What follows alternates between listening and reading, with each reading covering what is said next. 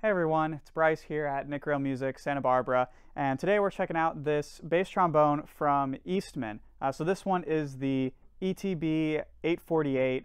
It's one of their more affordable trombones in their lineup, at least for bass trombone, and it's aimed more at the intermediate advanced player who doesn't quite want to go up to all of the really custom stuff, you know, with their high-end shires and things like that. So this is really good for maybe students who are looking for an upgrade. If you're going into college, say, and you're like, well, you know, I don't quite want to shell out all the money to go get a super custom instrument, but I want something that's going to last me a long time, play really well. This is kind of what you'll be going for. So let's start off with some specs, just basic stuff here. It's not too complicated. We have a yellow brass bell. It's 9.5 inches with a diameter, so pretty standard there. It's got this awesome floral engraving here, which I just love. You know, these kinds of engravings just look so sharp.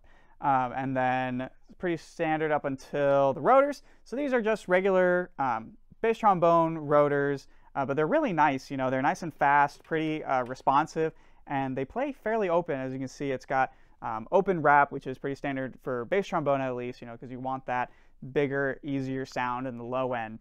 But yeah, they're really nice rotors. They play great, they feel great. And then moving down to the slide, we have yellow brass sleeves here with a nickel crook, which helps give it a slightly brighter sound, which I really like as well. And then coming up to the top, we have lead pipes that are interchangeable. So here this unscrews and pops out, so you can put in different sized lead pipes. It actually comes with 3, so you've got 2 included and 1 in the instrument. Sizes 1 through 3, so 1 being kind of the tightest or the smallest, and then 3 being the largest, depending on what you like. I've got the 2 in here right now, which is kind of just, you know, the in-between, obviously, and it's a nice blend of being tight and focused while still open enough that you can get a nice big sound out of it.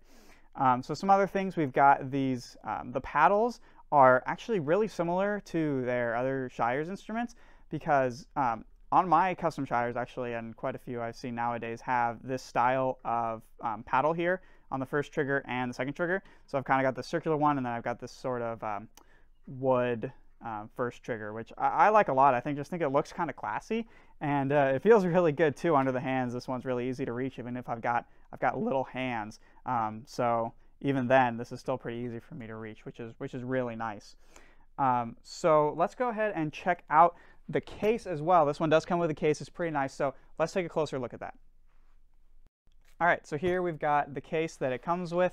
You can see it's got the nice Eastman logo there and a nice big pocket, so you can store things like music. Also has a strap in here. You can store accessories, other things in that nice big pocket. And on the inside, we've got a nice fabric material lining the entire thing, which feels really nice. It'll keep your instrument, you know, nice and protected, keep it from getting scratched, things like that. So you've got some of these little cushions here throughout the case, just to keep it when it's closed, keep it from rattling around, moving around, which you definitely want. You don't want this thing being jarred around inside the case. You know, same padding up here, down here as well.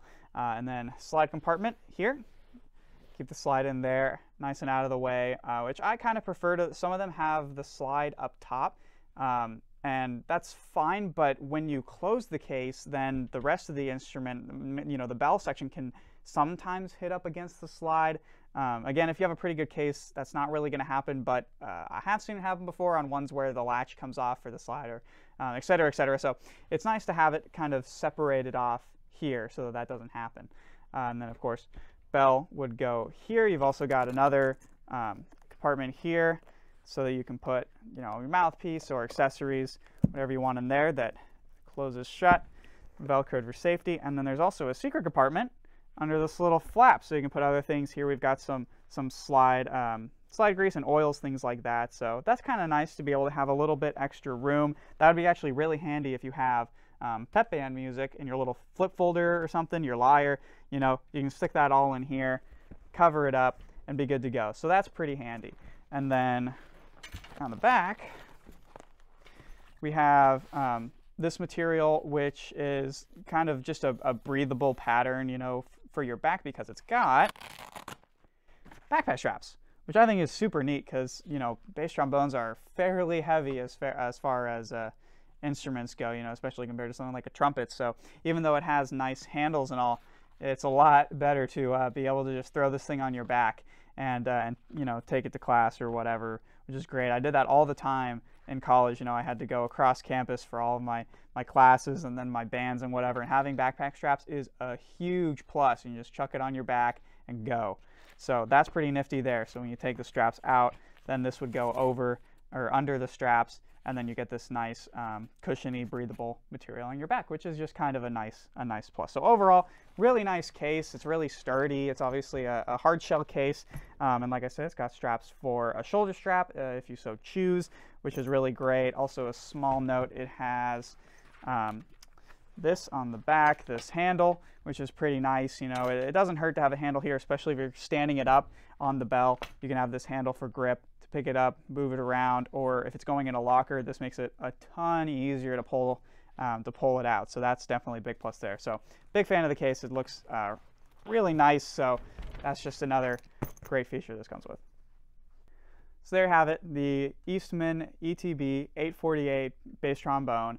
So again, this is a great option for students who are maybe going to college, or an advanced high school player who wants their own horn but doesn't quite want to go up to all of the custom stuff yet. So these are great for that. And they're also one of the nicer instruments in this price range, you know, kind of the low, you know, maybe say 3,000 range, around there, give or take. So great option in there. Or even for a school band, if you're a director who's saying, yeah, I really want, you know, a nice bass trombone to have at the school, you know, maybe just for the orchestra, you know, and you don't want to have to try and get, again, the super high-end stuff and worry about it getting beat up in the school system and all that, but you don't quite want the low end of an old Bach or something. This is a great option. You know, they're more affordable and just really solidly made, and just play great. It sounds awesome. It's got a really directional, punchy sound as well that can get really mellow if you need it to. But especially with the rotors, that makes it a lot easier to get good articulations and things. You know, it's a little bit tighter than something like an axial horn would be. You know, so if you're using it for jazz band and orchestra, this would be a good option rather than just having one with Thayer valves. So anyway, so great horn overall. Definitely something to look into. And I'm going to play a couple little etudes on it to give you an idea of how it sounds. And thanks for watching.